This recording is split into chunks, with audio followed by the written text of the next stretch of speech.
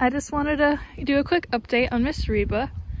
I wish I had done a tacking up video, but there's nowhere to really put it.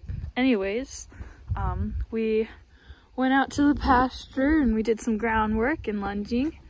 And then I decided, hey, let's just start getting used to the tack, see like what she knows. And well, I let her sniff the saddle pad and the saddle, and Sadie, leave her alone. And she just let me stick it right on, and I was really proud of her. She didn't freak out when I put the cinch on or the back cinch on.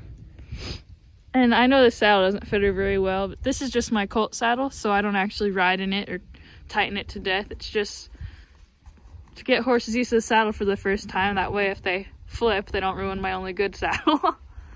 But Miss Reba's not ready to ride yet or anything. Still got a lot of groundwork to do, but she has a overall calm disposition and she's pretty willing, and she's gonna be a good horse. We just got to do some more work, huh, pretty girl?